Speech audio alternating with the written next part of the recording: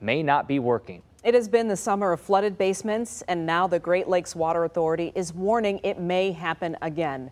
7 Action News reporter Faraz Javed joining us live with the pump problem that's been watched very closely tonight. Faraz.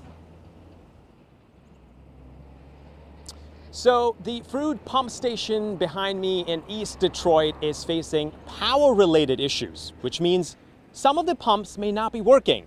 And this has left residents scared as they still haven't recovered from the last flood back in June. Everything was floating around.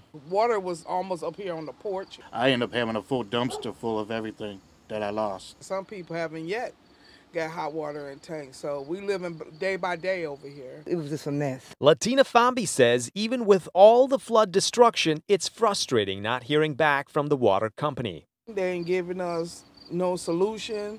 Is they gonna give us some kind of sedative or anything? I haven't heard anything. Back in June, at least 28 Metro Detroit pump stations lost power or had mechanical problems overnight.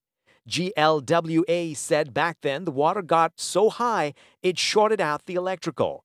But regardless, these unresponsive pumps contributed to the flooding seen across freeways, streets, and basements across the city. That's why Michael Inyard says he is fed up with the lack of service. And why are we, continuing to pay taxes that, we depend on for the services?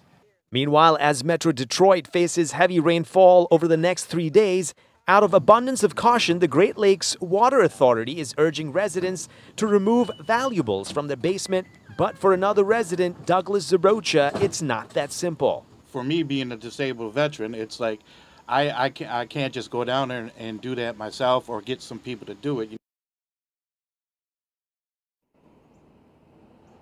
Now, residents have another big concern.